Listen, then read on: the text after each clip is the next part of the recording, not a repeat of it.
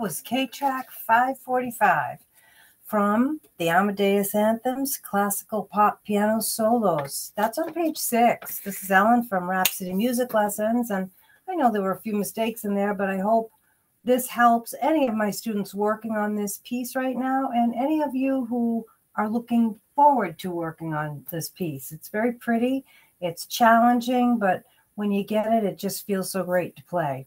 All right, thanks for listening. See you next time. Bye-bye.